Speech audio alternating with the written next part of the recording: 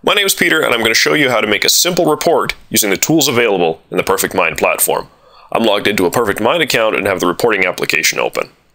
So I've decided that I want to make a report showing all the leads I've gathered so far in the last 90 days. So this report could get really complicated fast, but I want to keep it nice and simple for now. We can get to the crazy stuff later. So click New, Report.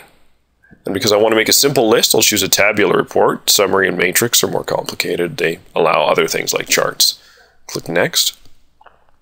Choose the object we want to report on, in this case lead.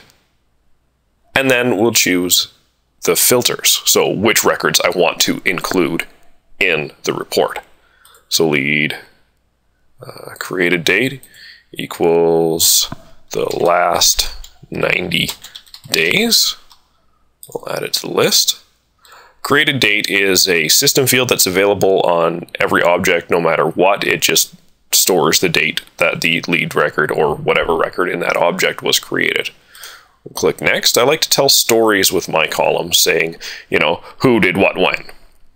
So in this case, we'll say the lead full name was created on such and such a date, and let's have the rating in there too, because that's always good to see. And we can sort by the created date.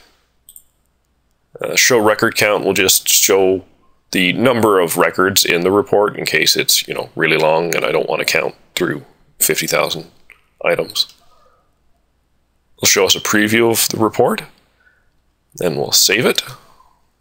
Give it a name. I'll keep this one to myself in my personal reports folder just for fun. And then we can go ahead and open it up. And there we are, 15 leads in the last 90 days. Not great, but it's just a demo, so whatever.